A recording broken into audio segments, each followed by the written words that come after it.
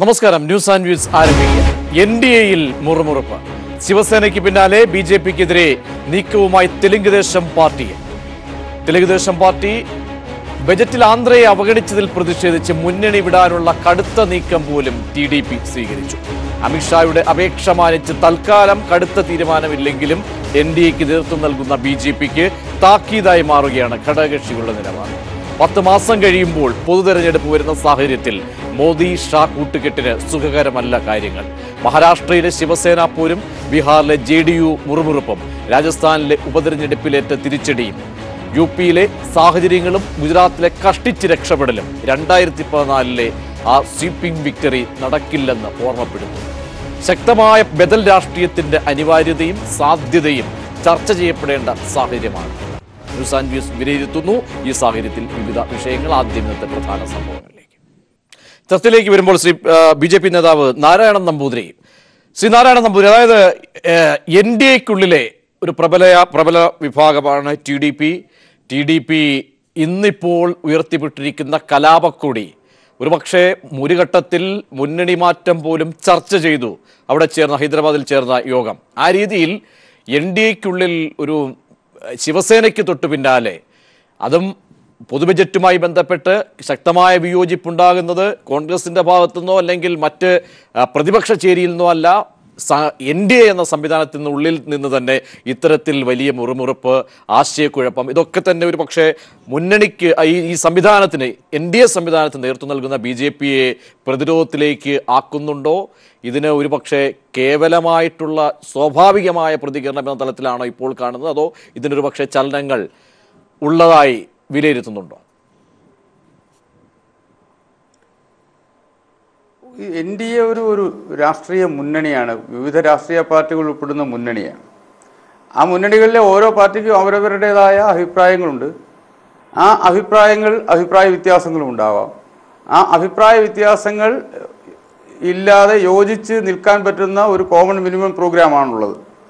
സ്വാഭാവികമായി അവരുടെ അഭിപ്രായം പറയുന്നു എന്നുള്ളതിനുമപ്പുറം ദേശീയ ജനാധിപത്യ മുന്നണിക്ക് ഒരു തകർച്ചയുണ്ടാവുകയോ ദേശീയ ജനാധിപത്യ മുന്നണി വിട്ടുപോകാൻ തയ്യാറാവുകയോ തീരുമാനിക്കുകയോ ചെയ്തിട്ടില്ല. അവർക്ക് ആന്ധ്ര സംസ്ഥാനത്തിന് സ്പെഷ്യൽ പാക്കേജ് വേണം എന്ന ഒരു നിലപാടുണ്ട്. ആന്ധ്ര സംസ്ഥാനത്തിൻ്റെ വിഭജനവുമായി ബന്ധപ്പെട്ട് അന്നത്തെ UPA സർക്കാർ നൽകിയ വാഗ്ദാനങ്ങൾ പാലിക്കപ്പെട്ടു എന്നാണ് കേന്ദ്ര സർക്കാരിൻ്റെ നിലപാട്. അത് സംബന്ധിച്ചുള്ള ചെറിയ തർക്കങ്ങളുണ്ട്. ആ തർക്കങ്ങൾ പരിഹരിച്ചു പോകും. അതിൻ്റെ അകത്ത് മുന്നണി പിന്നെ സ്വാഭാവികമായി ദേശീയ ജനാധിപത്യ സഖ്യത്തെ എതിർക്കുന്ന ഇന്ത്യയിലെ മറ്റു പ്രതിപക്ഷ കക്ഷികൾക്ക് ഇപ്പോൾ ഇത് താഴെ വീഴും, ഇത് മുന്നണി വളരുമെന്നൊക്കെ ആഗ്രഹിക്കാം. എന്താണെങ്കിലും കേരളത്തിലെ മുന്നണി സംവിധാനത്തെ പോലെ ഒരേ മുന്നണിയിൽ ഇരുന്ന് പരസ്പരം അങ്ങോട്ടും ഇങ്ങോട്ടും തമ്മിലടിക്കുന്ന ചക്കളത്തി പോരാട്ടമൊന്നുമില്ല. അഭിപ്രായ വ്യത്യാസങ്ങൾ തുറന്നു പറഞ്ഞു. പക്ഷേ ശ്രീ നാരായണൻ നമ്പൂതിരി, അതൊക്കെ നമ്മുടെ ഒരു പക്ഷേ പ്രതീക്ഷകളായിരിക്കാം. പക്ഷേ ഒരു ഘട്ടത്തിൽ ഇങ്ങനെ പോലും അവിടെ ചർച്ചകൾ നടന്നതായിട്ടാണ് നമുക്ക് അവിടെ ഹൈദരാബാദിൽ നടക്കം അല്ലെങ്കിൽ നമുക്ക് ലഭിക്കുന്ന വിശദാംശം. അതായത് ഈ അടിക്കടി BJPക്കും നരേന്ദ്രമോദിക്കും ഒക്കെ തന്നെ വലിയ തിരിച്ചടികൾ നേരിടുന്ന ഒരു ഘട്ടത്തിൽ ഒരു രണ്ടാമത് കൂടി ഒന്ന് ചിന്തിക്കേണ്ട സാഹചര്യം ഉണ്ട്. അതായത് കൂടെ നിൽക്കുന്നത് അത്ര പന്തികേടല്ല എന്നതായത് അടുത്ത തിരഞ്ഞെടുപ്പിൽ പോലും കൈവിട്ടേക്കാം, ഒപ്പം നിന്നാൽ എന്ന ഒരു പക്ഷേ ഒരു ചർച്ചകൾ പോലും ഉയർന്നതായ ഒരു സാഹചര്യമുണ്ട്. അതൊക്കെ ഒരു കാമ്പുള്ള ഒരു ഓർമ്മപ്പെടുത്തലിലേക്ക് കൂടി TDP എത്തിക്കുന്നുണ്ടോ? അടിക്കടി എവിടെയാണ് പരാജയം? ഡൽഹി തെരഞ്ഞെടുപ്പ് കഴിഞ്ഞു, എല്ലാം തീർന്നെന്ന് പറഞ്ഞില്ലേ? അപ്പോൾ ഓരോ തെരഞ്ഞെടുപ്പുകൾ, ആ തെരഞ്ഞെടുപ്പിന്റെ ഒരു രാഷ്ട്രീയ സാഹചര്യം ഉണ്ടാകും. രാജസ്ഥാൻ കാര്യം അങ്ങ് മറന്നുപോരും. നമ്മൾ ചർച്ചയുടെ പിന്നീടുള്ള ഘട്ടങ്ങളിൽ എടുത്തു വെച്ചതെന്നാണെങ്കിലും ആദ്യമേ ഓർമ്മിപ്പിക്കേണ്ടി വരികയാണ്. രാജസ്ഥാനിലെ അല്ലെങ്കിൽ രാജസ്ഥാനിലടക്കം തട്ടകങ്ങളിൽ തിരിച്ചടി. ലോക്സഭാ തെരഞ്ഞെടുപ്പിലും ഒരു നിയമസഭാ തെരഞ്ഞെടുപ്പിലും ഉണ്ടായ പരാജയമാണ്. ആ പരാജയത്തെ പാർട്ടി ഗൗരവത്തോടെ നോക്കിക്കാണുന്നു എന്ന് വളരെ വ്യക്തമായി പറഞ്ഞിട്ടുണ്ട്. രാജസ്ഥാനിലെ പ്രത്യേക സാഹചര്യം, കർണിസേനയുടെ നിലപാടടക്കം, പത്മാവത് സിനിമയുമായി ബന്ധപ്പെട്ട സമരമടക്കമുള്ള ചില വിഷയങ്ങളിൽ കർണിസേന എടുത്ത നിലപാട് കോൺഗ്രസിന് പരസ്യമായി പിന്തുണ കൊടുക്കുകയാണ്. ആ ലോക്സഭാ ഉപതെരഞ്ഞെടുപ്പ് കഴിഞ്ഞു. കർണിസേനയിലെ ഒരു നല്ല വിഭാഗം സിനിമ പ്രദർശിപ്പിക്കാമെന്നുള്ള നിലപാടെടുത്തു. അപ്പോൾ കർണിസേന എടുത്ത നിലപാട് പോലും രാഷ്ട്രീയ പ്രേരിതമായിരുന്നു, കോൺഗ്രസിനെ സഹായിക്കാനായിരുന്നു എന്നുള്ളതല്ലേ കാണുന്നത്. അപ്പോൾ സ്വാഭാവികമായി ഇന്ത്യൻ ജനത ഇതൊക്കെ കാണുന്നുണ്ട്. അപ്പോൾ രാജസ്ഥാനിൽ ഒരു 2 ലോക്സഭാ തെരഞ്ഞെടുപ്പിലെ ലോക്സഭാ മണ്ഡലത്തിൽ നടന്ന ഉപതെരഞ്ഞെടുപ്പ് ഒരു ദേശീയ രാഷ്ട്രീയ സൂചികയായി കാണുക എന്ന് പറഞ്ഞാൽ ശരിയാണ്.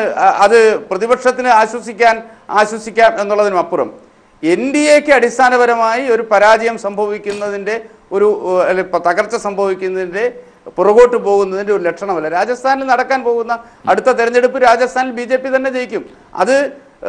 അതിനെക്കുറിച്ചൊന്നും ആരും എന്താ പറയണ്ടേ, സ്വപ്നക്കോട്ടകൾ കെട്ടേണ്ടതില്ല എന്ന് തന്നെയാണ്.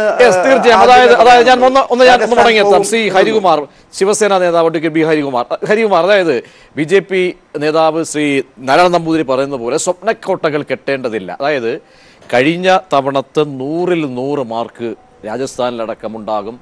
അവിടെ UPയിലേക്ക് പോയാൽ അവിടെയും ആ രീതിയിൽ കഴിഞ്ഞ ഈ സംവിധാനത്തെ NDAയിൽ ഒരുപക്ഷെ അതിനേക്കാളുപരി BJPയെ നിലനിർത്തിയ ഘടകങ്ങൾ, പ്രബലമായ സംസ്ഥാനങ്ങൾ, മഹാരാഷ്ട്ര എടുക്കൂ, മധ്യപ്രദേശ് എടുക്കൂ, രാജസ്ഥാൻ എടുക്കൂ, അവിടെ UP എടുക്കൂ, ഇവിടെയൊക്കെ തന്നെ ഒരു 100%, ഗുജറാത്തിലടക്കം 100% മാർക്കിലേക്ക് പോകാൻ കഴിഞ്ഞു. ആ സാഹചര്യമാണോ കാരണം 10 മാസം കഴിഞ്ഞാൽ തെരഞ്ഞെടുപ്പ് രാജ്യത്ത് നടക്കാൻ പോവുകയാണ്. ഈ സാഹചര്യത്തിൽ ഈ നാരായണ നമ്പൂരി ലാഘവത്തോടു കൂടി കാണുന്ന ഈ NDAയിലെ ഈ മുറുമുറുപ്പ് അത് സ്വാഭാവികം എന്ന് കരുതാൻ കഴിയുമോ ശ്രീ ഹരികുമാർ?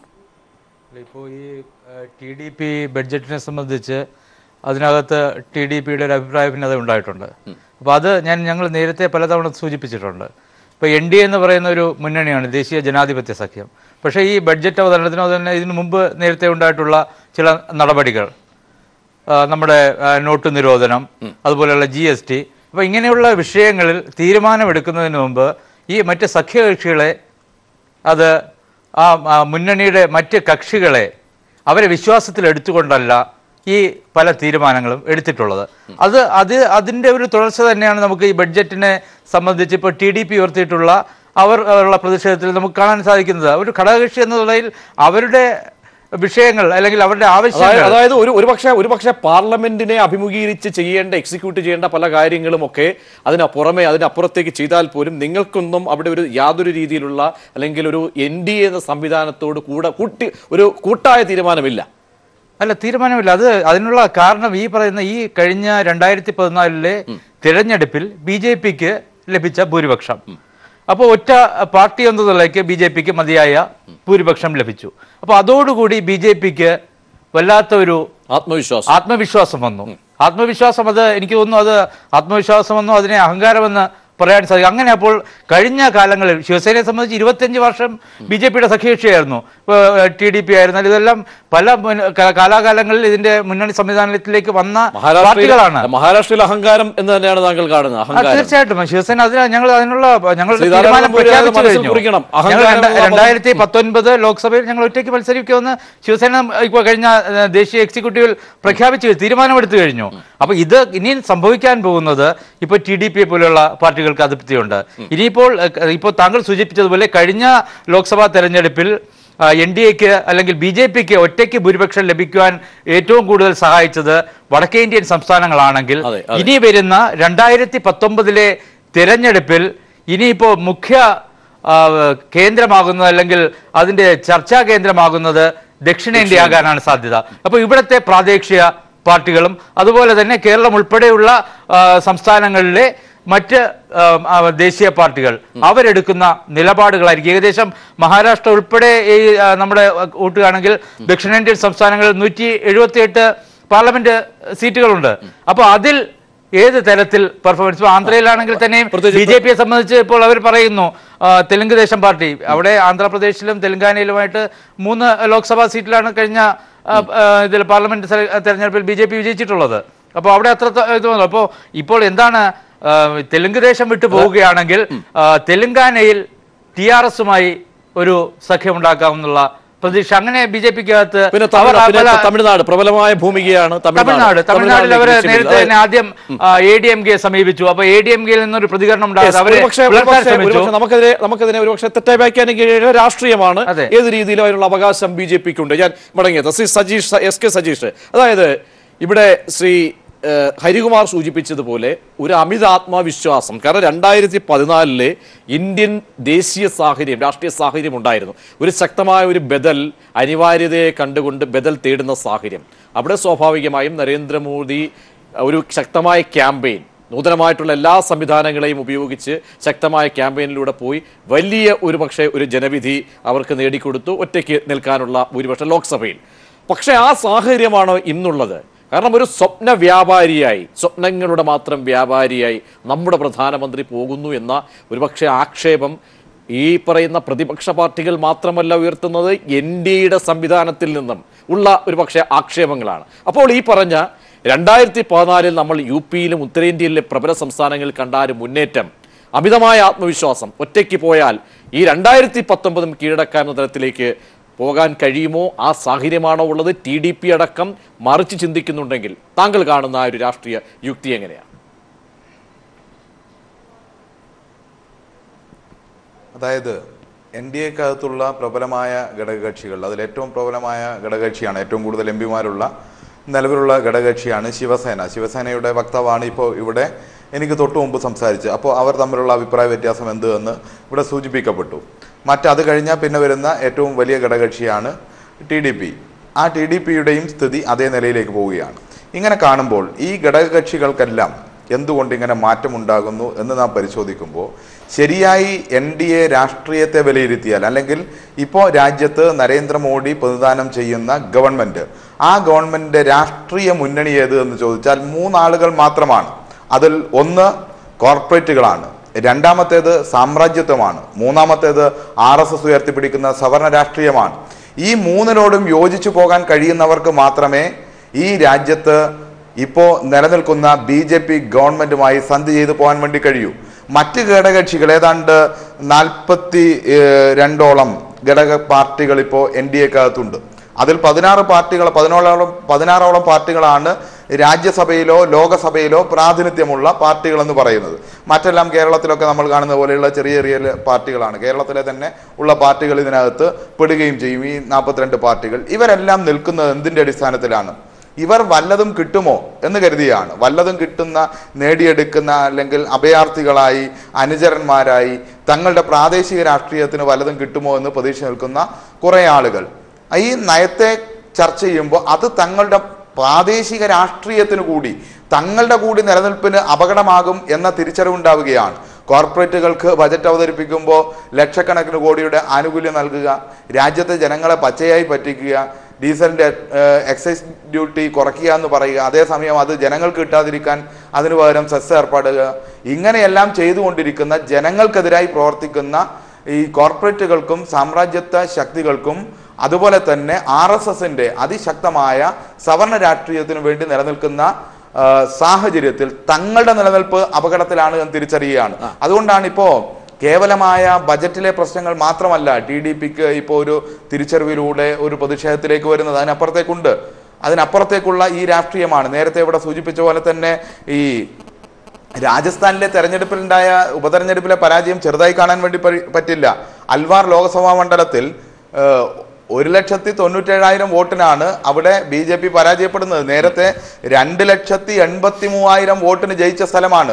ഇതുപോലെ തന്നെയാണ് അപ്പുറത്തുള്ള മറ്റ് ലോക്സഭാ മണ്ഡലവും. നിയമസഭാ മണ്ഡലത്തിൽ ഈ അൽവാറിൽ തന്നെ 17 നിയമസഭാ മണ്ഡലത്തിലും അതിശക്തമായി പുറകോട്ട് പോയി. അതായത് ഏകാധിപത്യ പ്രവണത, അമിതമായിട്ടുള്ള കോർപ്പറേറ്റ് ഇടപെടൽ. ഞാൻ ഒന്ന് മടങ്ങിയെത്താം ശ്രീ നാരായണൻ നമ്പൂരി. അതായത് എല്ലാ കാലവും എല്ലാവരെയും പറ്റിക്കാൻ കഴിയില്ല. അതായത് ഒരുപക്ഷെ ഒരു പ്രത്യേക രാഷ്ട്രീയ സാഹചര്യത്തിൽ ഒരു മുന്നേറ്റമുണ്ടായി, അതിനുശേഷം രാജ്യത്തുണ്ടായിട്ടുള്ള നിലപാടുകളിൽ അതൃപ്തിയുണ്ട് NDAക്കകത്തുള്ള കക്ഷികൾക്ക്. അപ്പോൾ ഈ പറയുന്ന താങ്കൾ സൂചിപ്പിച്ചതുപോലെ അവിടെ രാജസ്ഥാനിൽ ഇതാ ചെറിയൊരു ചലനങ്ങളാണ്. പക്ഷേ UP പരിശോധിക്കണം. നേരത്തെ ഞാൻ പറഞ്ഞുകൊണ്ട് ഗുജറാത്തിൽ കഷ്ടിച്ച് രക്ഷപ്പെട്ടു, തോണി എത്തിക്കാൻ പാടുപെട്ടു കരയ്ക്ക്. അപ്പോൾ ആ രീതിയിലുള്ള ഓരോ ചലനങ്ങൾ ചേർന്നാണ് ആകത്തുകയായിട്ട് മാറുന്നത്. അപ്പോൾ അവിടെ ഈ പറയുന്ന രീതിയിൽ ശിവസേന ആരോപിക്കുന്നത് പോലെ അഹങ്കാരം, തികഞ്ഞ അഹങ്കാരം എന്ന് ശിവസേനയ്ക്ക് പറയേണ്ടി വരുന്നുണ്ടെങ്കിൽ അപ്പോൾ ഒരു ചിന്തിക്കേണ്ട കാര്യമില്ലേ ശ്രീ നാരായണ നമ്പൂതിരി? തിരിഞ്ഞു നോക്കേണ്ടതില്ലേ? ഒന്ന്, ഈ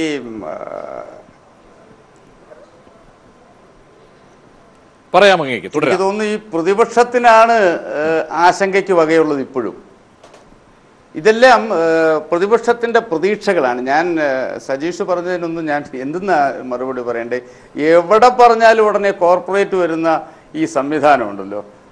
നിങ്ങൾ നോക്കൂ, ഈ 10 ലക്ഷം ആളുകൾക്ക് 4,10 കോടി ആളുകൾക്ക് 4 ലക്ഷം കോടി രൂപ മുദ്രയിലൂടെ ലോൺ നൽകിയ വ്യവസ്ഥ, ചെറുകിട വ്യവസായങ്ങൾ ആരംഭിക്കാൻ ലോൺ നൽകിയത് കോർപ്പറേറ്റുകൾക്കാണോ? സൗജന്യമായി പാചകവാതകം നൽകിയത് കോർപ്പറേറ്റുകൾക്കാണ്. സ്വപ്നം വിൽക്കുകയാണെന്നാണ് നിങ്ങൾ പറഞ്ഞത്. ഇതൊക്കെയാണോ സ്വപ്നം? ഇത് യാഥാർത്ഥ്യമല്ല. കാര്യങ്ങൾ അങ്ങനെയെങ്കിൽ ഒപ്പം നിൽക്കുന്നവരെ ബോധ്യപ്പെടുത്താൻ കഴിയുന്നില്ല. ശ്രീ നാരായണ നമ്പൂരി, ഒപ്പം നിൽക്കുന്നവരെ എന്തുകൊണ്ട് ഇത് ബോധ്യപ്പെടുത്താൻ കഴിയുന്നില്ല? താങ്കൾ പറഞ്ഞതുപോലെ സ്വപ്നം വിൽക്കുകയല്ല. ഇന്ത്യയിലെ പാവപ്പെട്ടവൻ കണ്ട സ്വപ്നങ്ങൾ യാഥാർത്ഥ്യമാക്കിയ ഭരണകൂടമാ ഇന്ത്യ ഇന്ന് ഭരിച്ചുകൊണ്ടിരിക്കുന്നത്.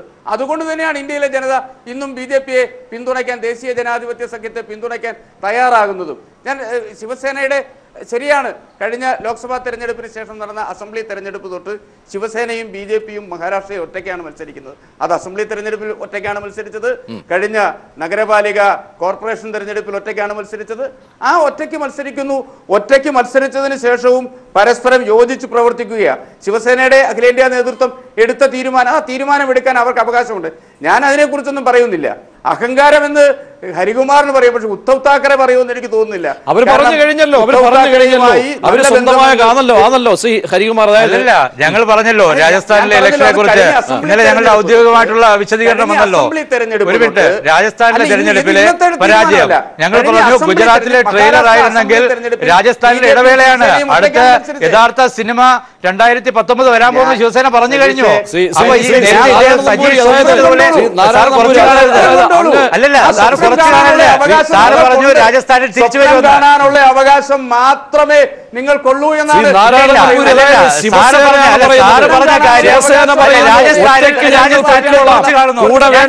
ഞങ്ങളൊരു സംവിധാനം പ്രവർത്തിക്കുന്നതുകൊണ്ട് മാത്രം ഞങ്ങൾ ഇങ്ങനെ മഹാരാഷ്ട്രയിലൊപ്പം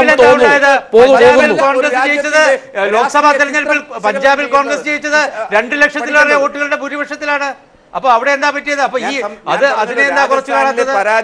അവിടെ തിരിച്ചു വരുമെന്നാണ് പറയുന്നത്. ആ രാജസ്ഥാനിലെ പരാജയം താൽക്കാലികമാണ്. അത് ഈ തെരഞ്ഞെടുപ്പിന് തൊട്ടുമുണ്ടായ അവിടുത്തെ ചില രാഷ്ട്രീയ സാഹചര്യങ്ങളാണ്. അത് പത്മാവത് സിനിമയെ അതിനെ സ്വാധീനിച്ചിട്ടുണ്ട്. ആ സിനിമയ്ക്കെതിരുള്ള എതിർപ്പ് സ്വാധീനിച്ചിട്ടുണ്ട്. തെരഞ്ഞെടുപ്പ് കഴിഞ്ഞ് പിറ്റേ ദിവസം കണ്ണിസേന സിനിമയുടെ നിരോധനം പിൻവലിക്കാമെന്ന് പറഞ്ഞല്ലോ, സിനിമ പ്രദർശിപ്പിക്കാമെന്ന് പറഞ്ഞല്ലോ. ഈ ഏത് ശക്തിയെയും രാഷ്ട്രീയ നേട്ടത്തിന് വേണ്ടി ഉപയോഗിക്കാനുള്ള കോൺഗ്രസ് ഉൾപ്പെടെയുള്ള പ്രതിപക്ഷ കക്ഷികളുടെ പരിശ്രമമാണ് രാജസ്ഥാനിലും കണ്ടത്. അത് തന്നെയാണ് ഗുജറാത്തിലും കണ്ടത്. പക്ഷെ ആ പരിശ്രമങ്ങളെയും പരാജയപ്പെടുത്തുന്ന ജനകീയ പിന്തുണ ഭാരതീയ ജനതാ പാർട്ടി നേതൃത്വം നൽകിയ ദേശീയ ജനാധിപത്യ പെട്രോളിന് 75 രൂപ, ഡീസലിന് ഇത്രയും വില കൂട്ടിയ കാലമില്ല. 50 രൂപ തെരഞ്ഞെടുപ്പിൽ അല്ല, അത് 50 രൂപ അല്ല, പെട്രോളിന് ശിവസേനയ്ക്ക് പോലും ബോധ്യപ്പെടുത്താൻ കഴിയുന്നില്ല എന്തിനു വേണ്ടി നിങ്ങൾക്കൊപ്പം ഗ്യാസ് കുറ്റിയുമായി തലയിലേന്തി അങ്ങ് ജന്തർ മന്ദറിൽ സഞ്ചരിച്ചവരാണ് ഒരു കാലത്ത്, UPയുടെ അവസാന കാലത്ത്. അവർ ഇപ്പോൾ ചോദിക്കുന്നു എന്തിനു വേണ്ടി, ആർക്ക് വേണ്ടി? ഞാൻ മടങ്ങിയ ശ്രീ സജേഷ്, അതായത് ഈ ചില കാര്യങ്ങളിൽ ചില ബോധ്യത്തിലേക്ക് എത്തണമെങ്കിൽ ചില സമയങ്ങൾ അനിവാര്യതയായി വരും. അതായത് ശ്രീ നാരായണൻ നമ്പൂരി പറയുന്നത് പോലെ UPയിൽ അടക്കം ഞങ്ങൾ തേരോട്ടം 2014 തേരോട്ടം ആവർത്തിക്കുമെന്ന് പറയുന്നുണ്ടെങ്കിൽ അതൊരു വാചകം അല്ലെങ്കിൽ ഒരു കടലാസ് മാത്രമായി അല്ലെങ്കിൽ കടലാസിൽ ഒതുങ്ങുന്നതായി മാത്രമേ നമുക്ക് പറയാൻ പറ്റൂ എന്ന് വ്യാഖ്യാനിക്കേണ്ടി വരുമോ? കാരണം സാഹചര്യങ്ങൾ നോക്കണം, വെറും വാക്കല്ല. പക്ഷേ എല്ലാ സംവിധാനങ്ങളും അവർ ഉപയോഗിക്കും. തെരഞ്ഞെടുപ്പിൽ 2009 അതിനുള്ള അവകാശവും അതിനുള്ള സംവിധാനങ്ങളും ഉണ്ട്. പക്ഷേ സമീപകാല സംഭവങ്ങളുടെ കണക്കിലേക്ക് പോയി കഴിഞ്ഞാൽ ഓരോ സംസ്ഥാനങ്ങളും പരിശോധിച്ചാൽ രാഷ്ട്രീയ സാഹചര്യങ്ങൾ തിരിച്ചടിയിലേക്ക് എത്തിക്കില്ലേ? അതാണോ നിലവിലെ സാഹചര്യങ്ങൾ? അതോടൊപ്പം ഒരു ശക്തമായ ബദലിന്റെ സാധ്യത കൂടി ഉയരുകയാണ്.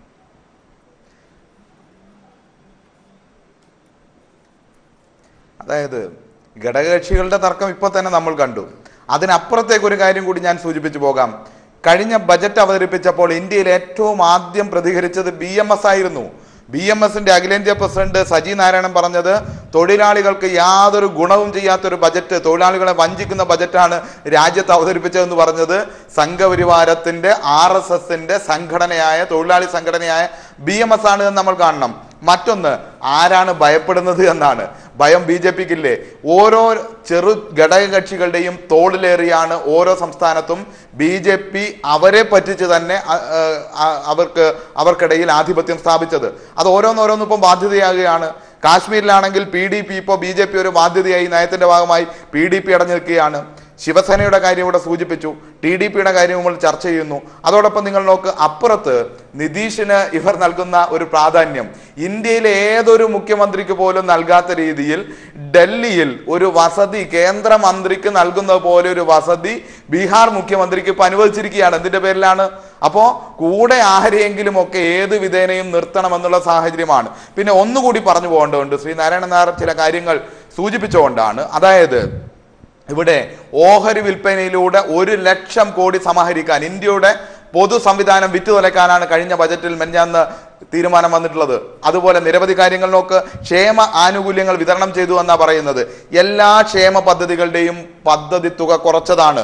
നിങ്ങൾ നോക്ക്, ക്ഷേമ പദ്ധതികൾക്ക് 4075.38 കോടി രൂപ കഴിഞ്ഞ ബഡ്ജറ്റിൽ ഉണ്ടായിരുന്നത് ഈ പ്രാവശ്യം ക്ഷേമ പദ്ധതികൾക്ക് മാറ്റിവെച്ചത് 1440 കോടിയാണ്.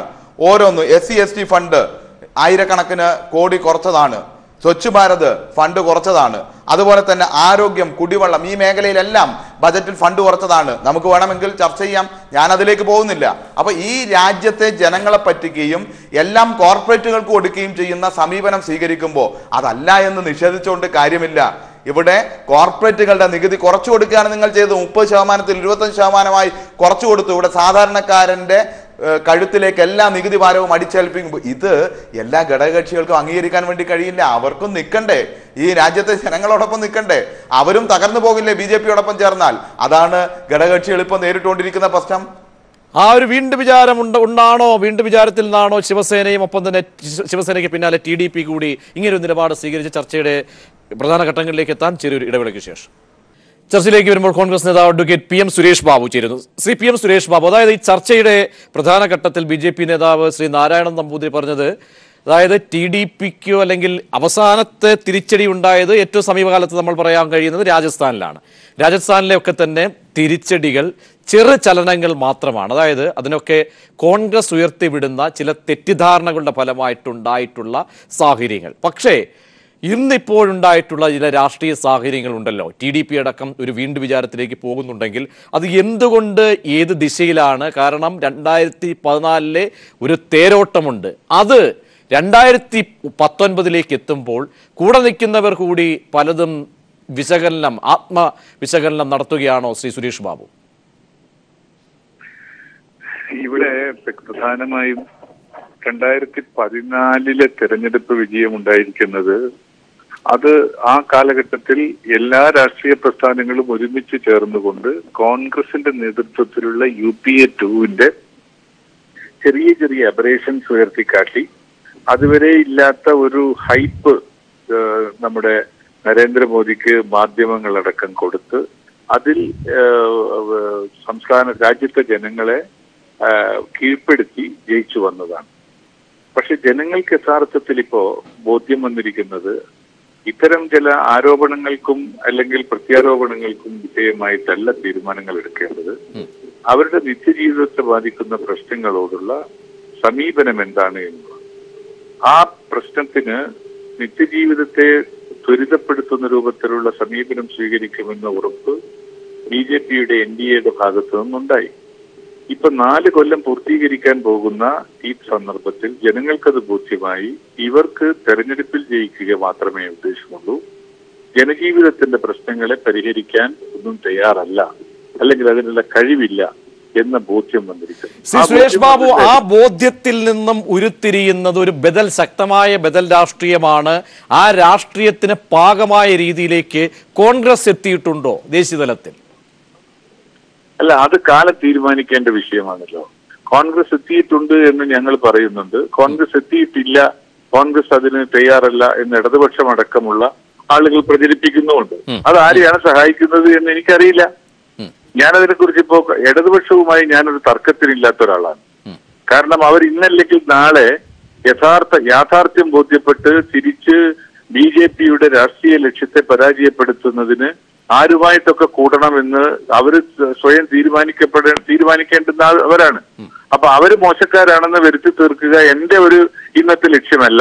പക്ഷേ ആ വസ്തുത മനസ്സിലാക്കിക്കൊണ്ട് അങ്ങനെ ഒരു ഇടപെടൽ തീർച്ചയായും സുരേഷ് ബാബു സുപ്രധാനമായ നിരീക്ഷണം തന്നെയാണ് നടത്തുന്നത്. ഞാൻ മടങ്ങിയെത്താം ശ്രീ സുരേഷ് ബാബു. അതായത് ശ്രീ നാരായണ നമ്പൂരി, അതായത് ശക്തമായ ഞാൻ നേരത്തെ പറഞ്ഞതുപോലെ എല്ലാ കാലവും എല്ലാവരെയും പറ്റിക്കാൻ കഴിയില്ല.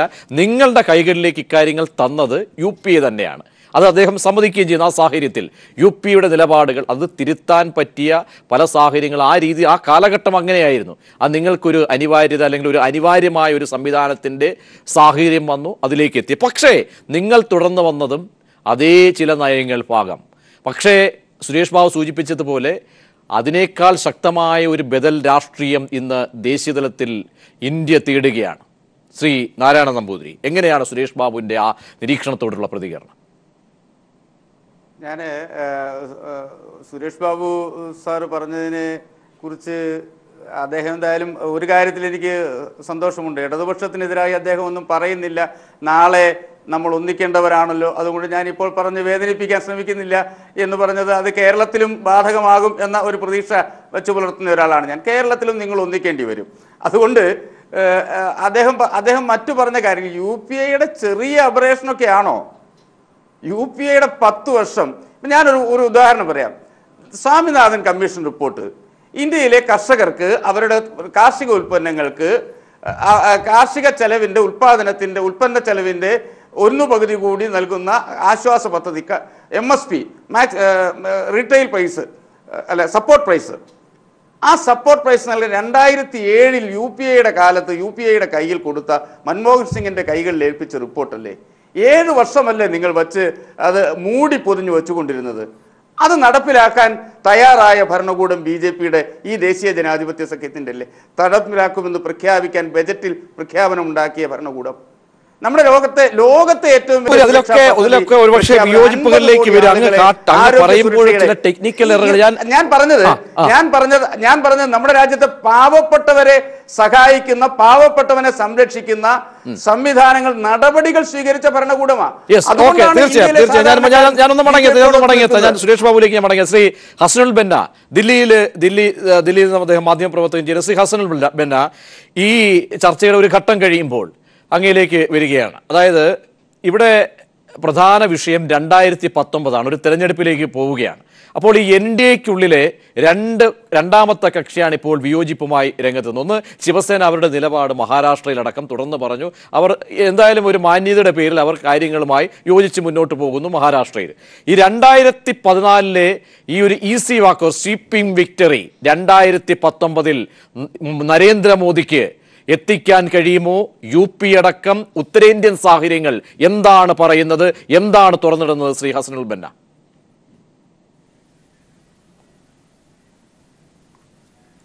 ശരിക്കും 2014 തെരഞ്ഞെടുപ്പ് ഫലമാണ് ഇപ്പോൾ BJPയെ വേട്ടയാടിക്കൊണ്ടിരിക്കുന്ന ഒരു വസ്തുത. 2014 BJPക്ക് ഇന്ത്യയിൽ കിട്ടാവുന്നതിൻ്റെ മാക്സിമം സീറ്റുകളാണ് ലഭിച്ചത്. ആ പരമാവധി സീറ്റുകളിൽ നിന്ന് ഒരിക്കലും കുറയുകയല്ലാതെ കൂടുക എന്നത് സംഭവിക്കാൻ പോകുന്നില്ല. നമുക്ക് ഉത്തർപ്രദേശിൻ്റെ കാര്യമെടുത്താൽ അറിയാം, രാജസ്ഥാൻ്റെയും ഗുജറാത്തിൻ്റെയും ഒക്കെ കാര്യമെടുത്താൽ അറിയാം. ഇപ്പോൾ ഗുജറാത്തിൻ്റെ ഉദാഹരണം എടുക്കുക, നരേന്ദ്രമോദിയുടെയും അമിത്ഷായുടെയും സംസ്ഥാനമായ അവിടെ നിലവിലുള്ള സാഹചര്യത്തിൽ പോലും 16 മുതൽ 20 സീറ്റുകളിൽ വരെ 3000-നും 5000-നും ഇടയിൽ വ്യത്യാസങ്ങൾക്കാണ് നിയമസഭാ മണ്ഡലങ്ങൾ നിൽക്കുന്നത്. ഇതിൽ പലതിലും 300 മുതൽ വോട്ടുകളുടെ വ്യത്യാസങ്ങൾ വരെയുണ്ട്. അപ്പോൾ പകുതി കണ്ട് 26 സീറ്റും 26 MP-മാരും BJP ജയിച്ച സംസ്ഥാനമാണ് ഗുജറാത്ത്. ഈ ഉത്തർപ്രദേശിൽ നമുക്കറിയാം ആകെ കൂടി ഈ വിരലിലെണ്ണാവുന്ന MP-മാരെ സമാജ്വാദി പാർട്ടിക്ക് കിട്ടിയപ്പോൾ BSP സംപൂജ്യരായിരുന്നു. ഇത്രയും മൃഗീയമായ ഭൂരിപക്ഷത്തിൽ നിന്ന് അതിൻ്റെ കൗണ്ട് ഡൗൺ ഏറെക്കുറെ തുടങ്ങി എന്ന് ഗുജറാത്ത് തെളിയിക്കുകയാണ്. പക്ഷേ അത് ഭരണം വീഴുന്നിടത്തോളം വരെ എത്തുമോ എന്ന് കാത്തിരുന്ന് കാണേണ്ട ഒരു വിഷയമാണ്. ഇവിടെ BJP അലട്ടുന്ന ഒരു വിഷയം ആൻറ്റി ഇൻകംബൻസിയാണ്, ഭരണവിരുദ്ധ വികാരങ്ങളാണ്. തങ്ങൾ ഭരിച്ചുകൊണ്ടിരിക്കുന്ന സംസ്ഥാനങ്ങളിലെ ഭരണവിരുദ്ധ വികാരം ഇതുവരെ അത് മറച്ചു പിടിച്ചിരുന്നത് കേന്ദ്രത്തിലെ UPAയുടെ അഴിമതിയും കോൺഗ്രസിൻ്റെ അഴിമതിയും ഒക്കെ കാണിച്ചായിരുന്നു. ആ UPAയോടുള്ള നേരത്തെ അണ്ണാ ഹസാരെയുടെ വിവേകാനന്ദ ഫൗണ്ടേഷൻ്റെ അഴിമതി വിരുദ്ധ പ്രസ്ഥാനം, ഇവിടെ സുരേഷ് ബാബു സൂചിപ്പിക്കുകയുണ്ടായി, ഒരു ഹൈപ്പ് സൃഷ്ടിച്ചെടുത്തത് ആ അഴിമതി വിരുദ്ധ പ്രസ്ഥാനമായിരുന്നു. ഈ സാഹചര്യങ്ങളെല്ലാം കൂടി ഇപ്പോൾ അജിത് ഡോവലും നമുക്കറിയാം ദേശീയ സുരക്ഷാ ഉപദേഷ്ടാവായ അജിത് ഡോവലിൻ്റെയൊക്കെ ബുദ്ധിയിൽ നിന്ന് ഉദിച്ച ആ ഒരു പ്രക്ഷോഭം ഉണ്ടാക്കിയ ഹൈപ്പിൽ നിന്നാണ് യഥാർത്ഥത്തിൽ ഇവിടെ BJP അധികാരത്തിലെത്തുന്നത്.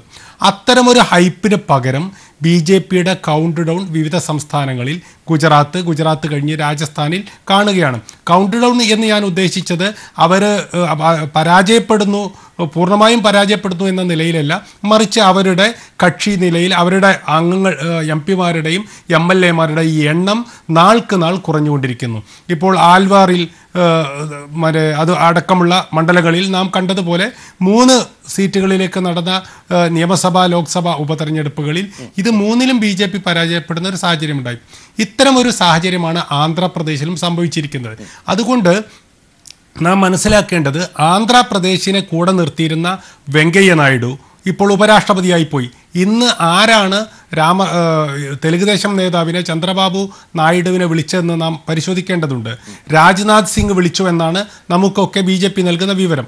നേരത്തെ ഇത്തരം കാര്യങ്ങളെല്ലാം തെക്കൻ സംസ്ഥാനങ്ങളുടെ ജയലളിത മരിച്ചപ്പോൾ അവിടെ ഓടിയെത്തിയത് വെങ്കയ്യ നായിഡു ആയിരുന്നു.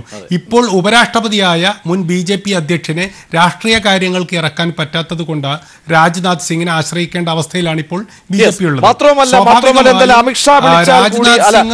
എന്തായാലും അതൊരു ഗതികേടിലേക്കാണ്. കാരണം ശ്രീ ഹസനുൽ ബല്ല, അതായത് ഇങ്ങനെ വ്യക്തമായ ഒരു ഭൂരിപക്ഷത്തോട് നിൽക്കുന്ന, അപ്പോൾ യാചിക്കേണ്ട അവസ്ഥ. ഞാൻ നാരായണപൂരിലേക്ക് എത്താം. ശ്രീ സജേഷ്, നേരത്തെ ശ്രീ PM സുരേഷ് ബാബു സൂചിപ്പിച്ചൊരു കാര്യമുണ്ട്. അതായത് നാളെ ആയാലും അതിനെ വേറെ തലത്തിലേക്ക് എത്തിച്ചാണ് നാരായണൻ നമ്പൂതിരി വ്യാഖ്യാനിച്ചതെങ്കിൽ കൂടിയും ചില കാര്യങ്ങൾ ഓർമ്മപ്പെടുത്തുകയാണ്. ചില സാഹചര്യങ്ങൾ, അതായത് ഒരു ബദൽ, ശക്തമായ ഒരു ബദൽ തേടുന്നുണ്ട്.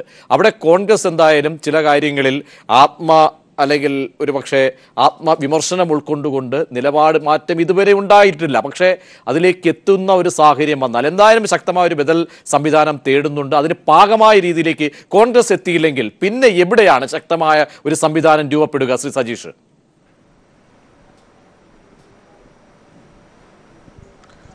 അതായത് ഇപ്പോൾ രാജ്യത്ത് പല സംസ്ഥാനങ്ങളിൽ നമുക്കറിയാം BJP ജയിച്ചില്ലെങ്കിൽ പോലും കോൺഗ്രസിന്റെ MLA-മാരെയും MP-മാരെയും സ്വന്തമാക്കാൻ വേണ്ടി കഴിയുന്നു. ഇനിയിപ്പോൾ തെരഞ്ഞെടുപ്പ് നടക്കാൻ വേണ്ടി പോകുന്ന ത്രിപുര എടുത്ത് പരിശോധിച്ചാൽ നമുക്കറിയാം, ത്രിപുരയിൽ BJPക്ക് MLA-മാരുണ്ടായിരുന്നില്ല, എല്ലാവരും കോൺഗ്രസ്സുകാരായിരുന്നു. CPIM-ന് 50 MLA-മാരും 1 CPI കഴിച്ചാൽ ബാക്കി 8 പേരുണ്ടായിരുന്നത് കോൺഗ്രസിനായിരുന്നു. ഇപ്പോൾ കോൺഗ്രസിന് 2 പേരും BJPക്ക് 6 പേരുമായി എന്ന് പറഞ്ഞാൽ കോൺഗ്രസിന്റെ MLA-മാർ BJP ആയി തെരഞ്ഞെടുപ്പ് എടുക്കുമ്പോൾ കോൺഗ്രസിന്റെ PCC പ്രസിഡന്റുമാർ മാറുകയാണ്. ഈ രാജ്യത്ത് സംഭവിച്ചുകൊണ്ടിരിക്കുന്ന ഇതാണ്. ഇപ്പോൾ 52% BJPയുടെ MP-മാർ നേരത്തെ കോൺഗ്രസിന്റെ നേതാക്കന്മാരായിരുന്നു. നമ്മൾ നേരത്തെ ഒരുപാട് ചർച്ച ചെയ്തുകൊണ്ട് ഞാൻ അതിന്റെ വിശദാംശങ്ങളിലേക്ക് പോകുന്നില്ല. മുൻ മുഖ്യമന്ത്രിമാർ റീത്ത ബഹുഗുണ ഉൾപ്പെടെ, അതുപോലെ തന്നെ നമ്മുടെ SM കൃഷ്ണ ഉൾപ്പെടെ, ND തിവാരി ഉൾപ്പെടെയുള്ള നിരവധി പേർ എല്ലാവരും അങ്ങോട്ട് ചേക്കേറുന്ന സാഹചര്യമുണ്ട്. ഒരു വശത്ത് നാം കാണേണ്ടത് നയപരമായിട്ടാണ്. BJPക്ക് ഇപ്പോൾ തിരിച്ചടി ഉണ്ടാകുന്നത് അവരുടെ നയങ്ങൾക്കെതിരായി വർഗീയതയ്ക്ക് അപ്പുറത്തേക്ക് ജനങ്ങൾ ചിന്തിക്കുന്ന സാഹചര്യം വന്നു. ഇവിടെ പട്ടിണി കിടക്കുന്നതിൽ ഹിന്ദുവും മുസൽമാനും ക്രിസ്ത്യാനിയും ഉണ്ട്, അതിൽ താഴ്ന്ന വിഭാഗക്കാരനുണ്ട്, ഉയർന്ന വിഭാഗക്കാരനുണ്ട് എന്ന് തിരിച്ചറിയാൻ ഇന്ത്യൻ ജനതയ്ക്ക് സാധിക്കുന്നിടത്താണ് BJP പരാജയപ്പെടുന്നത്. ആ പട്ടിണി ഉണ്ടാക്കുന്ന, ദാരിദ്ര്യം ഉണ്ടാക്കുന്ന, വിലക്കയറ്റം ഉണ്ടാക്കുന്ന, കോർപ്പറേറ്റ് വൽക്കരണം നടത്തുന്ന നയം കോൺഗ്രസ് തുടരുകയാണെങ്കിൽ ആ നയത്തിനെതിരായിട്ടുള്ള പ്രതിഷേധമില്ലാതായി പോകും. പിന്നെ ഈ രാജ്യത്ത് വർഗീയത എന്നുള്ള ഒരു അജണ്ട മാത്രം ചർച്ച ചെയ്യപ്പെടുന്ന സ്ഥിതി വരും. അങ്ങനെ ചർച്ച ചെയ്യപ്പെട്ടാൽ തീവ്രമായ വർഗീയതയിലൂടെ, കലാപങ്ങളിലൂടെ വീണ്ടും അധികാരത്തിൽ വരാനോ അല്ലെങ്കിൽ അധികാരത്തിൽ പിടിച്ചു നിൽക്കാനോ BJPക്ക് സാധിക്കും. അതുകൊണ്ട് വർഗീയത എന്ന മൂടുപടമിട്ട് BJP വരുമ്പോ അവരുടെ നയം എന്ന് പറയുന്ന അകക്കാമ്പ് കാണിച്ചു കൊടുക്കാൻ വേണ്ടി കഴിയണം. അതിന് കോൺഗ്രസ് സാധിക്കുന്നില്ല എന്നുള്ളതാണ് ഇവിടുത്തെ ഏറ്റവും വലിയ പ്രശ്നം. അതിന് കോൺഗ്രസ് സാധിക്കുന്നില്ല. കോൺഗ്രസ് ഇതേ നയത്തിന്റെ വക്താക്കളാണ്. അതുകൊണ്ടാണ് ആദ്യത്തെ ബജറ്റ് അവതരിപ്പിക്കുമ്പോൾ മുൻ പ്രധാനമന്ത്രിയെ പോയി കാണുന്ന സാഹചര്യം പണ്ട് അരുൺ ജെയ്റ്റ്ലിക്കുണ്ടായിരുന്നു. മൻമോഹൻ സിംഗിനെ പോയി കാണുന്ന സാഹചര്യം. അതായത് നിങ്ങളുടെ നയത്തിൽ നിന്ന് ഞങ്ങൾക്ക് വ്യതിയാനമൊന്നുമില്ല. ഈ രാജ്യത്തെ ജനത പ്രതിഷേധിക്കുന്നത് നയത്തിനെതിരായിട്ടാണ്. അപ്പൊ ഈ നയത്തിനെതിരായിട്ടുള്ള ജനകീയമായ വിശാലമായ ഐക്യമാണ് ഉണ്ടാകേണ്ടത്. ശ്രീ ഹരികുമാർ, അതായത് സുരേഷ് ബാബുവിലേക്ക് എത്തുന്നതിന് മുമ്പ് ഹരികുമാർ, അതായത് നേരത്തെ ഞാൻ സ്വപ്ന വ്യാപാരി എന്ന് പറഞ്ഞെങ്കിലും ഒരു പക്ഷേ അതിലേക്ക് നമ്മുടെ പ്രധാനമന്ത്രിയാണ് ഒരു ആലങ്കാരികമായി പറഞ്ഞു എന്ന് മാത്രം. പക്ഷേ നിങ്ങൾ ഒപ്പം നിൽക്കുന്ന ആളുകൾ കൂടി അങ്ങനെ ഒരു വാചകങ്ങളിലേക്ക് എത്തുന്നുണ്ടെങ്കിൽ, കാരണം നൽകിയത് മുഴുവൻ സ്വപ്നങ്ങളാണ് എന്ന തലത്തിലേക്ക് ഇവിടെ പറഞ്ഞത്, അതായത് യു പിയുടെ ആ ഒരു കാലഘട്ടം, അവസാന കാലഘട്ടം, ഒരുപക്ഷെ നാരായണ നമ്പൂരി പറഞ്ഞതുപോലെ കൊടുത്തതൊക്കെ യു പിക്കെതിരെ ചെറുകാര്യങ്ങളല്ല, ചെറുചലനങ്ങളല്ല, അബ്രേഷൻസ് അല്ല, വലിയ രീതിയിലുള്ള സങ്കീർണമായ തലങ്ങളായിരുന്നു. അപ്പോൾ ഇനിയിപ്പോൾ 2019 വരുമ്പോൾ നിങ്ങളെ കൂടി ഈ രീതിയിൽ പോയാൽ എങ്ങനെയായിരിക്കും ഈ സംവിധാനം എവിടെ ചെന്ന് നിൽക്കും ഈ രീതിയിലാണെങ്കിൽ? അല്ല, ഞങ്ങൾ ഈ ശിവസേനയും ഇപ്പോൾ കാണുന്ന TDPയും മാത്രമല്ല പ്രതിഷേധിച്ചിട്ടുള്ളത്. അത് കൂടുതലായി പഞ്ചാബിലെ അടക്കമുള്ള സ്ഥിതി പഞ്ചാബിലെയും രാജസ്ഥാനിലും അതിന് ഉപരിയായി തന്നെ BJPയിൽ നിന്നുള്ള ഒരു MP മഹാരാഷ്ട്രയിലെ പാർലമെന്റ് അംഗം BJPയിൽ നിന്ന് രാജിവെച്ചു. അദ്ദേഹം കോൺഗ്രസിന്റെ അംഗത്വം എടുത്തു. അപ്പോൾ BJPക്കകത്ത് തന്നെ ആളുകൾ വിശ്വാസം നഷ്ടപ്പെട്ടിരിക്കുകയാണ്. അവർക്ക് അടുത്ത തെരഞ്ഞെടുപ്പിൽ ജനങ്ങളെ അഭിമുഖീകരിക്കണമെങ്കിൽ ഈ മുന്നണിയോടൊപ്പം അല്ലെങ്കിൽ ഈ പാർട്ടിയുടെ ലേബലിൽ സാധിക്കില്ല എന്ന് ബോധ്യപ്പെട്ടതിന്റെ അടിസ്ഥാനത്തിലാണ്. അതായത് ഹരികുമാർ പറയുന്നത്, അതായത് ഈ പറയുന്ന ഒരു ഇവന്റ് മാനേജ്മെന്റ് ഒന്നും വെച്ചുകൊണ്ട് ഇനി നടക്കില്ല കാര്യങ്ങൾ. അതായത് ഞാൻ ചോദിച്ചത്, നരേന്ദ്രമോദിക്കൊപ്പം വലിയൊരു ടീം ഉണ്ടായിരുന്നു. ആ ടീം ഇനി 2019 അങ്ങനെ ഒരു പക്ഷേ ഒരു നൂതന സംവിധാനങ്ങളെ ഉപയോഗിച്ച് സോഷ്യൽ മീഡിയ വിപ്ലവം നടക്കില്ല. അല്ല, ഞങ്ങൾ പറയുന്നത്, ഞങ്ങൾ NDA എന്ന് പറയുന്ന ഒരു മുന്നണി സംവിധാനം ഉണ്ടായത് പല കാര്യങ്ങൾ, കോമൺ മിനിമം പ്രോഗ്രാം ഉണ്ടായിരുന്നു, അതിനകത്ത് പല വാഗ്ദാനങ്ങൾ ഉണ്ടായിരുന്നു, അത് നടപ്പിലാക്കിയിട്ടില്ല. കർഷക ആത്മഹത്യ, ഇപ്പോൾ ഈ 4 വർഷത്തിന് ശേഷമാണ് ബഡ്ജറ്റിൽ ആ വിഷയത്തെക്കുറിച്ച് ചർച്ച വരുന്നത്. പെട്രോൾ ഡീസൽ വിലവർധന, പാചകവാത വിലവർധനവ് ഇത് കുറയ്ക്കുമെന്ന് പറഞ്ഞിരുന്നു, അത് സാധിച്ചിട്ടില്ല. ഇപ്പോൾ എന്താണ്, ഇപ്പൊ ആരോഗ്യ പദ്ധതി കൊണ്ടുവന്നിരിക്കുന്നു. പക്ഷേ ഇതൊക്കെ സംവിധാനത്തിൽ ചർച്ച ചെയ്യുന്നുമില്ല. ഈ ചർച്ച ചെയ്ത് ഇതെങ്ങനെ നടപ്പിലാക്കും ഇന്ത്യയിലെങ്കിലും ചർച്ച ചെയ്യണമായിരുന്നു. തീർച്ചയായിട്ടും അത് ഞങ്ങൾ നേരത്തെ പറഞ്ഞു. നോട്ട് നിരോധനം പോലെയുള്ള വിഷയങ്ങൾ വന്ന സമയത്ത് എന്തിന് നമ്മുടെ ക്യാബിനറ്റിലെ മന്ത്രിമാരുടെ ഫോൺ ഉൾപ്പെടെയുള്ളത് പുറത്തു വെച്ചിട്ടാണ് അന്ന് ഈ വിഷയം ചർച്ച ചെയ്ത് പ്രഖ്യാപിക്കുന്നത്. അപ്പോൾ അവരെ പോലും വിശ്വാസത്തിലില്ലാതെ BJP ഏകപക്ഷമായി പോകുന്നു. പക്ഷേ ഈ തിരിച്ചടികൾ ഇപ്പോൾ ഞാൻ പറഞ്ഞു, രാജസ്ഥാനിൽ കണ്ടു, പഞ്ചാബിൽ അതിന് മുന്നേ കണ്ടു, ഗുജറാത്തിൽ തിരിച്ചടി നേരിട്ടു. BJP പറഞ്ഞിരുന്നു 150 സീറ്റ് ഞങ്ങൾ പ്ലസ് വരുമെന്നാണ് പറഞ്ഞത്, അതിലെത്തിയില്ല. പക്ഷെ അതിൽ നിന്നും ഈ പരാജയങ്ങൾ ഉൾക്കൊണ്ടുകൊണ്ട് നയം തിരുത്തുവാൻ BJP തയ്യാറാകുന്നില്ല. പോവുകയാണെങ്കിൽ 2019 BJPയെ സംബന്ധിച്ചോളം ഈ പറയുന്ന ഒരു ഏറ്റവും ഒറ്റയ്ക്ക് ഒരു പാർട്ടിയായി പാർലമെന്റിൽ വരിക എന്നതിലുപരി അധികാരത്തിലെത്തുക എന്നത് തന്നെ വളരെ ദുഷ്കരമായി. ശ്രീ സുരേഷ് ബാബു, അതായത് ഈ സ്വയം വിമർശനം, നയം തിരുത്തണം, അങ്ങനെയെങ്കിൽ കാരണം ഈ ഉത്തരേന്ത്യൻ സംസ്ഥാനങ്ങൾ അവർക്ക് കൈവിടും, അല്ലെങ്കിൽ പല സംസ്ഥാനങ്ങളും അടിതെറ്റും, പല സംസ്ഥാനങ്ങളെന്ന് ബോധ്യമുണ്ട്. അപ്പോൾ ദക്ഷിണേന്ത്യൻ സംസ്ഥാനങ്ങളിലേക്ക് അടക്കം ദിശ അങ്ങോട്ട് കൊണ്ടുപോകുന്നു. അതിനെ പറ്റിയ കേന്ദ്ര സംവിധാനങ്ങളൊക്കെയും ഉപയോഗിക്കാനുള്ള സാധ്യതയുണ്ട്. രാഷ്ട്രീയമാണ്, ഏത് നിലയിലേക്കുള്ള ടൈപ്പിലേക്കും പോകാം. പക്ഷെ അതിനെയൊക്കെ നേരിടാൻ പറ്റുന്ന രീതിയിലേക്ക് കോൺഗ്രസ് മാറിയിട്ടുണ്ടോ എന്ന ചോദ്യം കൂടി വീണ്ടും ഞാൻ ആവർത്തിക്കുകയാണ്. നിങ്ങൾ ആവർത്തിക്കുന്നതിന് എനിക്ക് വിരോധമില്ല, അതിനകത്തൊരു പ്രശ്നമില്ല. കാരണം ഒരു ചാനലിന്റെ ആങ്കറിനെ സംബന്ധിച്ചിടത്തോളം ആ ചോദ്യങ്ങൾ ഇങ്ങനെ ചോദിച്ചുകൊണ്ടേയിരിക്കാം. പക്ഷെ ഇവിടെ അതല്ലല്ലോ പ്രശ്നം. ഇവിടെ ഇപ്പൊ ഞാൻ ഇടതുപക്ഷത്തിന് സുഹൃത്ത്, ഞാൻ മുഴുവൻ ഈ ടെലിഫോൺ ലൈനിലായതുകൊണ്ട് കേൾക്കാൻ കഴിഞ്ഞിട്ടില്ല. സജീഷ് അങ്ങയുടെ നാട്ടുകാരൻ തന്നെ, അതായത് എന്റെ സ്നേഹിതനാണ്. അദ്ദേഹം പറയുന്നത് കേട്ടപ്പോ ഞാനിങ്ങനെ വല്ലാതെ വിഷമിക്കുക. കാരണം ഞാൻ നേരത്തെ എടുക്കുന്ന ഒരു പൊസിഷൻ ഇടതുപക്ഷവുമായിട്ടുള്ള ഒരു കൺഫ്രണ്ടേഷന് ഞാൻ ഇല്ല എന്നുള്ളതാണ്.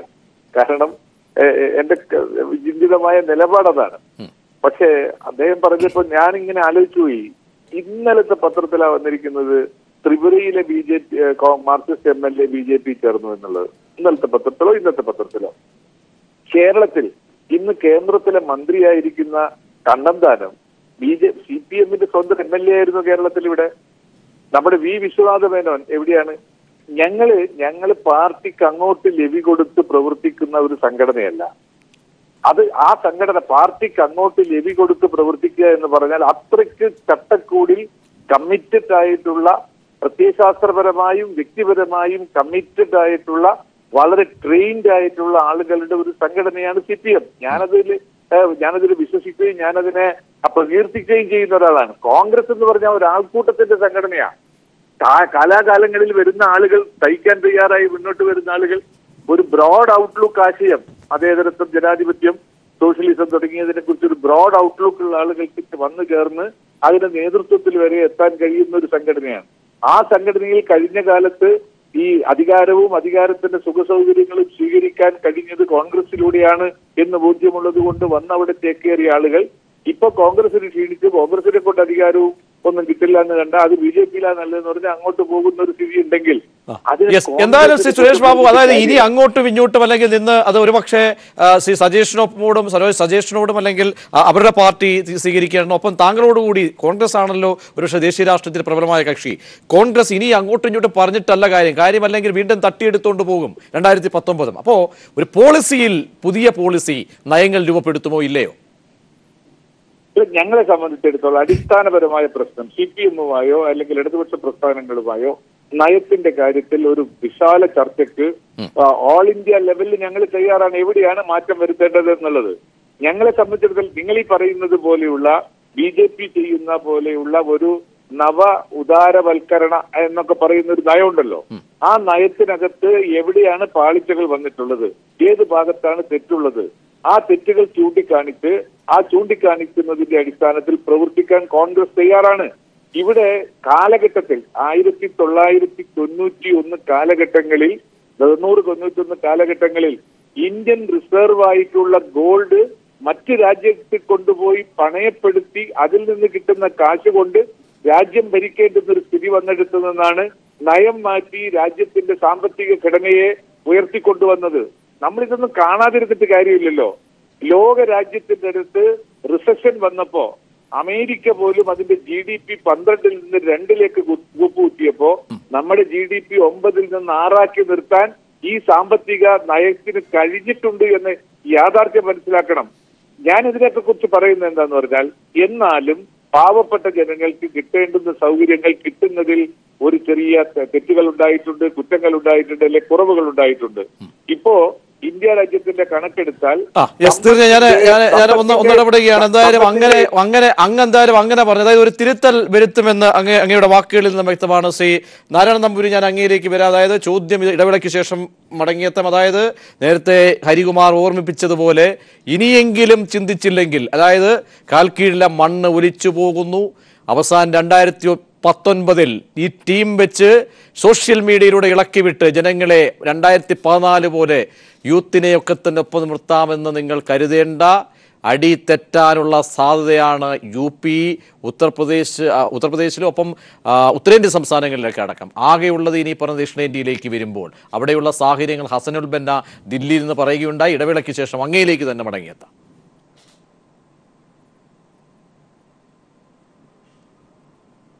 മറുപടി.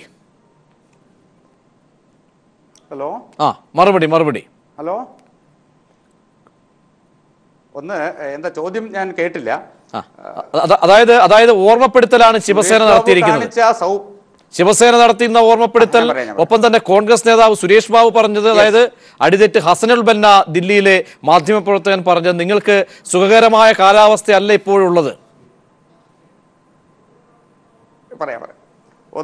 സുരേഷ് ബാബു ഈ ഇടതുപക്ഷത്തിനോട് കാണിച്ച സൗമനസ്യം തിരിച്ച് സജീഷ് കാണിച്ചില്ലല്ലോ എന്ന് ഓർക്കുമ്പോഴാണ് എനിക്കൊരു സങ്കടം. എന്താണെങ്കിലും പറ്റുമെങ്കിൽ കൈരളി TV ഒരു മീഡിയേറ്ററായി ആ യെച്ചൂരി സ്കൂളിന്റെ തോട്ടിന് ബലമുണ്ടാകാൻ കേരളത്തിലെ രാഷ്ട്രീയ നേതാക്കന്മാരോടും CPM നേതാക്കന്മാരോടും കൂടി ഒന്ന് പറയുന്നത് നന്നായിരിക്കും. ഞാൻ ആദ്യമായി അത് സുരേഷ് ബാബുവിനോടും സജീഷിനോടും പറയുന്നുള്ളൂ. അത് രണ്ടാമത്തെ കാര്യം, നമ്മുടെ സ്വന്തം കക്ഷികൾ മണ്ണൊലിച്ചു പോവുകയാണ്, പറഞ്ഞതിനൊരു മറുപടിയും കൂടെ പറയണമല്ലോ. ചർച്ചയുടെ ഭംഗി. പറഞ്ഞ കാര്യത്തിനൊരു മറുപടിയും കൂടെ പറയണല്ലോ. കോർപ്പറേറ്റുകൾക്ക് വിരുദ്ധനാണ്. SFIയുടെ സോവനീറിൽ അദാനിയാകാം, അദാനിയെ കൊള്ളില്ല, പക്ഷെ അദാനിയുടെ പരസ്യമാകാം. ഈ തരത്തിലുള്ള ഈ ഡബിൾ ടോക്ക് ഉണ്ടല്ലോ, അത് കേരളത്തിൽ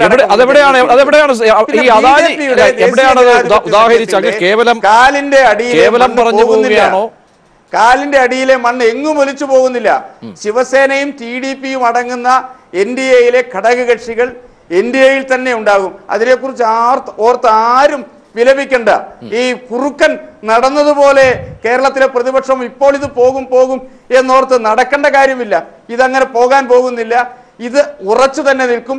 ഈ ഡൽഹിയിലെ പത്രലേഖകൻ പറഞ്ഞത് പൂർണ്ണമായി എനിക്ക് കേൾക്കാൻ പറ്റിയില്ല. എന്താണെങ്കിലും ഏപ്രിൽ മാസത്തിൽ കർണാടകത്തിൽ തെരഞ്ഞെടുപ്പുണ്ട്. ആ കർണാടകത്തിൽ BJP ഭരണത്തിലേറാൻ പോവുകയാണ്. കേരള ഈ മാർക്സിസ്റ്റ് കോൺഗ്രസിൽ നിന്ന് BJPയിലേക്ക് ത്രിപുരയിൽ വന്നത് പറഞ്ഞു. ഞാൻ അത് സുരേഷ് ബാബു തന്നെ മറുപടി പറഞ്ഞു. ത്രിപുരയിൽ മാർക്സിസ്റ്റ് ഭരണത്തിന്റെ ഇടതുപക്ഷത്തിന്റെ ഭരണത്തിന്റെ കെടുകാര്യസ്ഥ കൊണ്ട് ജനവിരുദ്ധത കൊണ്ട് അതിനെ എതിർക്കാൻ കോൺഗ്രസിന് കഴിയില്ല എന്ന് കണ്ടപ്പോൾ ആളുകൾ BJPയിലേക്ക് പോരുകയാണ്. ഇന്ന് ത്രിപുരയിലെ മുഖ്യ പ്രതിപക്ഷം ത്രിപുരയിൽ പോലും ബംഗാളിൽ മുഖ്യ പ്രതിപക്ഷം BJP ആയി മാറുമ്പോൾ ഈ ഉപതെരഞ്ഞെടുപ്പിൽ നടന്ന 2 ഉപതെരഞ്ഞെടുപ്പിലും BJP 2ാം സ്ഥാനത്ത്, ഇടതുപക്ഷം 4ാം സ്ഥാനത്തേക്ക് പോയി. അപ്പൊ അവിടെയാണോ തൃണമൂൽ ജയിച്ചു, ബംഗാളിൽ ഞങ്ങൾ ജയിച്ചില്ല, പക്ഷെ 2ാം സ്ഥാനത്ത് BJP-യാ. എന്നിട്ടാണ് നിങ്ങൾ പറയുന്നത് അവിടെ 4ാം സ്ഥാനത്ത് 34 വർഷം ഭരിച്ച ബംഗാളിൽ ഈ ഉപതെരഞ്ഞെടുപ്പിൽ 4ാം സ്ഥാനത്ത് പോയ മാർക്സിസ്റ്റ് പാർട്ടി ഇടതുപക്ഷമാ പറയുന്നത് ഇത് BJP-യുടെ കാലിന്റെ ചുവട്ടിലെ മണ്ണാണ് ഒലിക്കുന്നതെന്ന്. BJP-യുടെ കാല് ഉറച്ചു തന്നെയാണ്. ഇന്ത്യയിലെ ജനത BJP-യോടൊപ്പമാണ്, ദേശീയ ജനാധിപത്യ സഖ്യത്തിനോടൊപ്പമാണ്. 2019 ആരും വിഷമിക്കേണ്ട. അതായത് 2019 അതായത് ശ്രീ നാരായണ നമ്പൂരി, നാരായണ നമ്പൂരി 2019 അതായത് ഈ വടക്കേന്ത്യൻ സംസ്ഥാനങ്ങൾക്കൊപ്പം തന്നെ ദക്ഷിണേന്ത്യയിലേക്ക് കൂടെ വരുവാണല്ലോ. കേരളമടക്കം അങ്ങേക്ക് ആത്മവിശ്വാസമുണ്ടോ? കേരളമടക്കം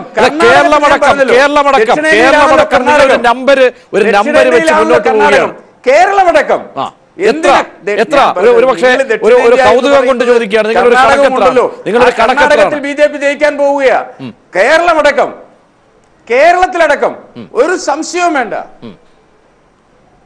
ഒരു നമ്പർ ചോദിച്ചതാണ്, അതായത് കൗതുകം കൊണ്ട്. ഏതിന്? കേരളത്തിലടക്കം BJP-യുടെ ദേശീയ ജനാധിപത്യ സഖ്യത്തിന്റെ അക്കൗണ്ട് തുറക്കപ്പെടും. ഉപതെരഞ്ഞെടുപ്പ് അതിന് തെളിവായിരിക്കും. തീർച്ചയായും അങ്ങനെയാണ് ശ്രീ ഹസനുൽ ബെൻ. അതായത് സുരേഷ് ബാബുവും നേരത്തെ സജേഷും ഒക്കെ ഒരു ബദൽ രാഷ്ട്രീയത്തിന്റെ സാഹചര്യം ഇന്ത്യയിലെ അനിവാര്യത പറയുമ്പോഴും അവിടെ കോൺഗ്രസ് എന്ന ഒരു പാർട്ടി നേതൃത്വം നൽകേണ്ടത് ആര്? പോളിസിയുടെ കാര്യത്തിലും ഒപ്പം തന്നെ രാഹുൽ ഗാന്ധി അധ്യക്ഷനായി ചുമതല ഏറ്റെടുത്തിരിക്കുന്നു. അതിനുശേഷം ഗുജറാത്തിലെ തെരഞ്ഞെടുപ്പ് സാഹചര്യം. പക്ഷേ ഗുജറാത്തിൽ പോലും അവിടെ ഒരു കോൺഗ്രസിന്റെ ഒരു മേൽക്കൈ അല്ല അവിടെ ഉണ്ടായിട്ടുള്ളത്, ചെറു പാർട്ടികളുടെ ഒക്കെ തന്നെ മേൽക്കൈ. പക്ഷേ ഇതിനെയൊക്കെ ഒരുമിച്ച് ഒരു ബദൽ സംവിധാനം ഉണ്ടാക്കേണ്ട അനിവാര്യതയിലേക്ക് വരികയാണെങ്കിൽ അവിടെ ഒരു വെല്ലുവിളി എങ്ങനെയായിരിക്കാം? എങ്ങനെ കാര്യങ്ങൾ ദേശീയ രാഷ്ട്രീയത്തിൽ രൂപപ്പെടും? അങ്ങനെ ഒരു 2019 സാഹചര്യത്തിൽ, കാരണം 10 മാസം കൂടി ഉള്ളല്ലോ ശ്രീ ഹസനുൽ ബെന്ന.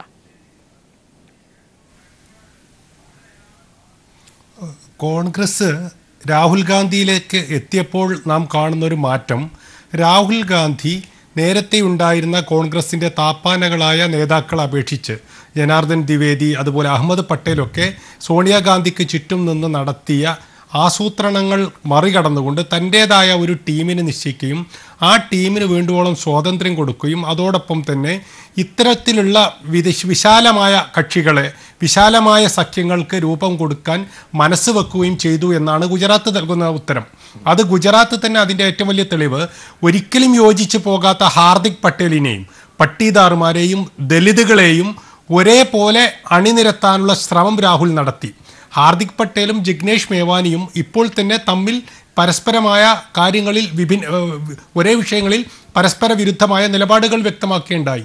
ഞാൻ പറഞ്ഞു വന്നത്, എന്നിട്ട് പോലും ഇത്തരം ആളുകൾ, അൽപേഷ് താക്കൂർ അടക്കമുള്ളവരെ കോൺഗ്രസിലേക്ക് വരെ കൊണ്ടുവന്ന് ഇത്തരത്തിലുള്ളൊരു വിശാല സഖ്യത്തിനുള്ള സാധ്യത രാഹുൽ ഗാന്ധി പ്രകടിപ്പിക്കുന്നുണ്ട്.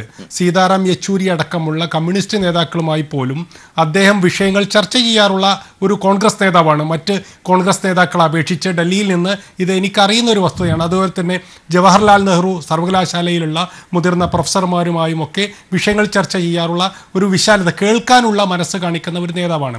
വിഷയം അവിടെയല്ല. ഞാൻ നേരത്തെ പറഞ്ഞു വന്ന വിഷയം വരുന്നത്, ഈ ഭരണവിരുദ്ധ വികാരത്തിൻ്റെ ബലിയാടുകളായി BJPയും സഖ്യകക്ഷികളും ഒരേ സമയം ഈ NDA എന്ന കപ്പലിൽ മുങ്ങുമ്പോൾ ഇതിൽ നിന്ന് രക്ഷപ്പെടാനുള്ള ഒരു വെപ്രാളമാണ് ഇപ്പോൾ ശിവസേനയും TDPയും ഒക്കെ കാണിക്കുന്നതെന്ന് നമുക്ക് മനസ്സിലാക്കാൻ കഴിയും. ഇതിൽ മറ്റൊരു വിഷയം, BJPയെ സംബന്ധിച്ചിടത്തോളം ഈ ഏകകക്ഷി ഭരണം അല്ലെങ്കിൽ ദ്വികക്ഷി ഭരണത്തെ ഇന്ത്യയിൽ പ്രോത്സാഹിപ്പിക്കുന്ന ഒരു പാർട്ടിയാണ്.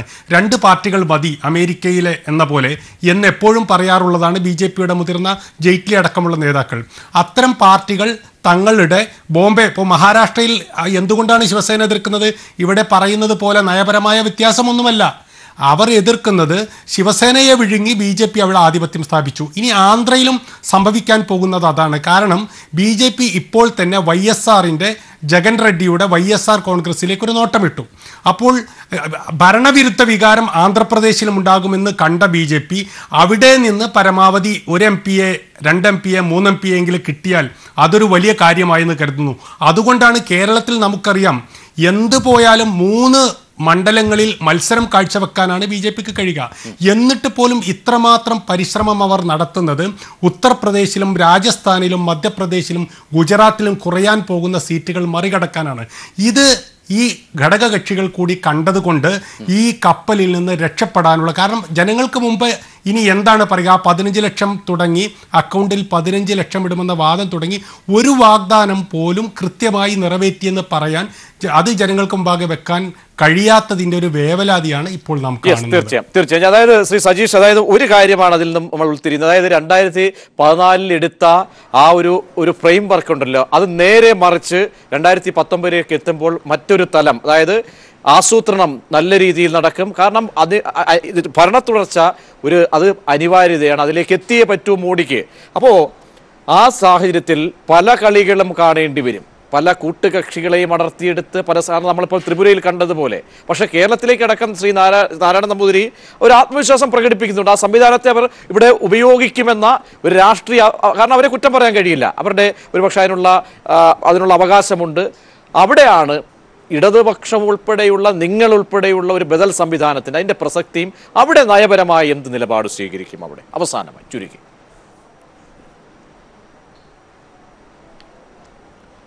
അതായത് ഒറ്റ കാര്യം ആദ്യം ചെറുങ്ങനെ സൂചിപ്പിച്ചു പോകേണ്ടതുണ്ട്.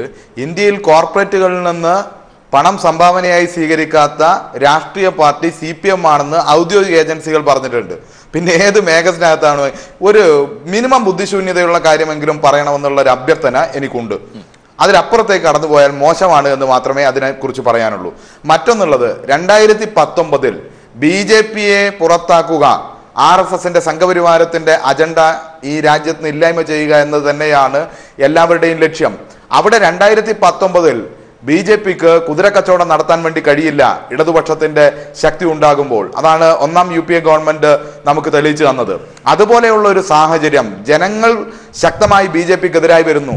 നേരത്തെ 100-ൽ 100% BJP വന്ന ഗുജറാത്തിലായാലും ഉത്തർപ്രദേശിലായാലും രാജസ്ഥാനിലായാലും അതല്ലെങ്കിൽ മധ്യപ്രദേശിലായാലും തുടങ്ങിയ സംസ്ഥാനങ്ങളിലെല്ലാം അവർക്ക് തിരിച്ചടി ഉണ്ടാകും എന്ന സൂചന ഇപ്പോൾ തന്നെ വന്നു കഴിഞ്ഞു. ഈ രാജ്യത്ത് വർഗീയതയും ജാതീയതയും ശക്തിപ്പെടുത്തിക്കൊണ്ട് തങ്ങൾ നടത്തുന്ന നയത്തെ മറച്ചു കളയാമെന്ന BJPയുടെ വ്യാമോഹം ഇപ്പോൾ ജനങ്ങളുടെ അടുത്ത് ഏശുന്നില്ല. അത് 2019 പ്രതിഫലിക്കും. അതുകൊണ്ട് BJP 10 സെക്കൻഡിൽ കൂട്ടിച്ചേർക്കാനുണ്ട്. 10 സെക്കൻഡ് മാത്രം തരാം. അങ്ങേക്ക് എന്തെങ്കിലും പറയാനുണ്ടെങ്കിൽ 10 സെക്കൻഡ്. ഒന്നുമില്ല, ഈ 2004 CPM-നുണ്ടായിരുന്ന മേൽക്കൈ ബംഗാളിൽ നിന്ന് ജയിച്ചു വന്ന MP-മാരായിരുന്നു. ബംഗാളിൽ ഇപ്പൊ 4ാം സ്ഥാനത്താണ്. കേരളത്തിലെ 20 സ്ഥാനവും ത്രിപുരയിലെ 2 MP-മാരും കേരളത്തിലും ത്രിപുരയിലും മാത്രം ഒതുങ്ങി നിൽക്കുന്ന ഈ 2 ഇടതുപക്ഷ സംസ്ഥാനങ്ങളിൽ നിന്ന് ഈ 22 MP-മാർ പൂർണ്ണമായി ജയിച്ചാൽ പോലും നിങ്ങൾക്ക് ഈ ഇന്ത്യയിലെ 540 MP-മാരിൽ എന്ത് സ്വാധീനം, എന്ത് പ്രതിരോധം തീർക്കാൻ പറ്റുമെന്നാ പറയുന്നത്. തീർച്ചയായും അങ്ങയുടെ ആത്മവിശ്വാസം. ശ്രീ ഹരികുമാർ, ഒരു ഓർമ്മപ്പെടുത്തൽ കൂടി എന്തെങ്കിലും ഒരു 10 സെക്കൻഡിൽ BJPയോട് നൽകാനുണ്ടെങ്കിൽ. അല്ലല്ല, ശ്രീ നാരായണ നമ്പൂരി അദ്ദേഹം പറഞ്ഞത് BJP ഈ വരുന്ന ലോക്സഭ കേരളത്തിൽ നിന്ന് വലിയ കരുത്ത് തെളിയിക്കാൻ പോകുന്നു. ഇപ്പോ നമുക്കറിയാം ഈ പറഞ്ഞ കേരള രക്ഷായാത്ര നടത്തി വേങ്ങരയിൽ എന്താണ് കണ്ടതെന്ന്. ഇപ്പൊ BDJS തട്ടകം മാറി നിൽക്കുകയാണ്. അപ്പോഴാണ് പറയുന്നത് ചെങ്ങന്നൂർ ജയിച്ചു. ഇത് എന്ത് രാഷ്ട്രീയമാണെന്ന് എനിക്ക് മനസ്സിലാകുന്നില്ല. ഈ മോദിയെക്കാളും വലിയ ആത്മവിശ്വാസത്തിലാണ് സാറെന്ന്. എന്തായാലും 3 സീറ്റ് കിട്ടുമെന്നാണ് പറയുന്നത്. അദ്ദേഹത്തിന്റെ വിശ്വാസം വിജയിക്കട്ടെ. ശ്രീ നാരായണ നമ്പൂതിരി, അങ്ങയുടെ വിശ്വാസം എന്തായാലും വിജയിക്കട്ടെ എന്ന് എന്തായാലും ഒരു ആശംസ കൂടി ശിവസേനയിൽ നിന്നും ലഭിക്കുകയാണ്. അത് തന്നെ വലിയ കാര്യം.